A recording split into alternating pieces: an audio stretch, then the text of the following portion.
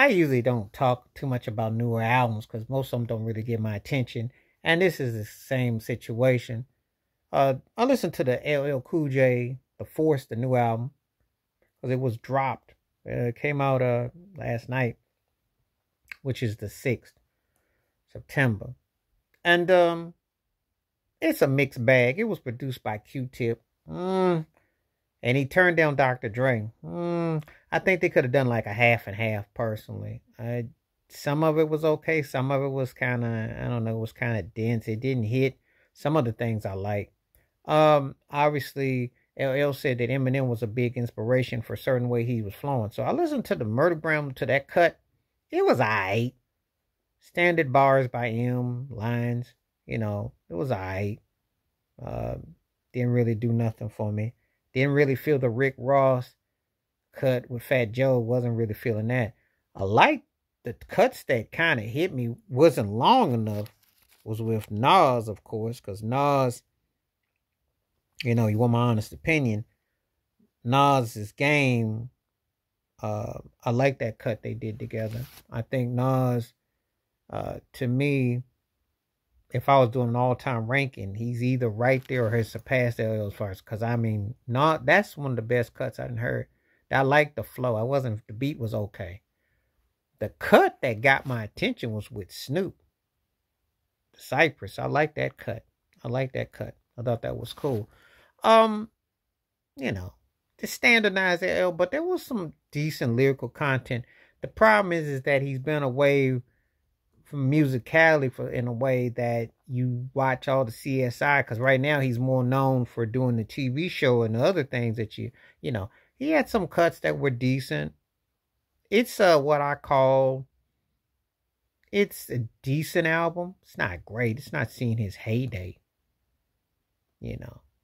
Mama said knock you. Back then, we're going to talk about his peak and his prime. His best years was probably 85 to about, I'd say about 91, 92, if we're going to do that, because he pretty much, and after that, he kept some, what I call the R&B tag-along, sing-along songs. He pretty much did the Heavy D thing, him and Melly Mel back in the day, certain stuff, that he did back in the day. So, that's what his bread and butter was, with the hooks and the sing-alongs and stuff like that. That's what was happening in the mid-90s, which I liked, as far as singles go. Can't listen to all his records all the way through, but he is one of the most important MCs. I'll give him that for back in the day. He's in my top 10 ever rappers, and his styling.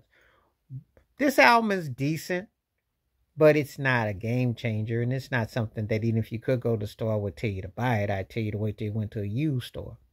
And I'm not that big on Q-Tip's production. Some of it's all right. I like that beat he had with Snoop.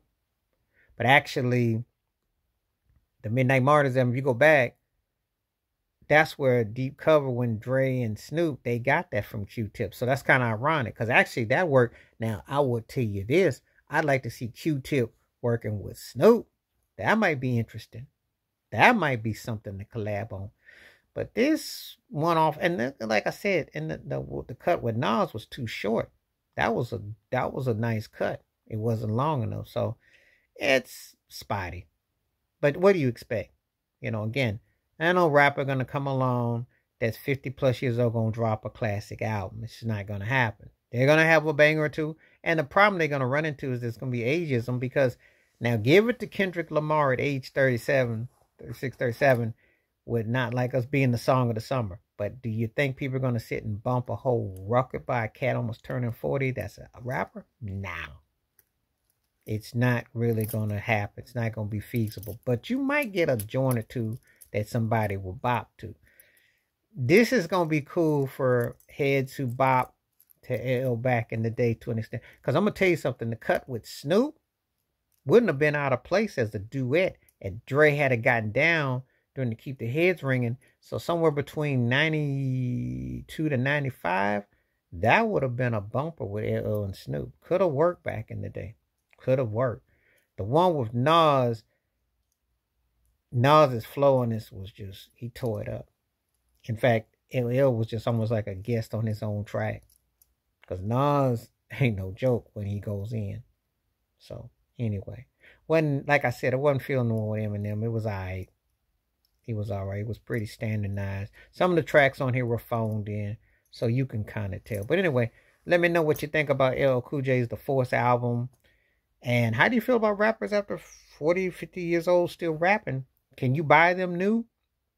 Do you care? Or do you want to go back to the old catalog? You let me know. Please hit like, subscribe, welcome thoughts, comments, and I do respond. Thank you. Wash your hands. Keep your mind clear. Watch out for another. And please hit that membership. And please stay safe, stay blessed, stay woke, stay true, stay you, stay clear, stay clean. I'm out. Peace. On time.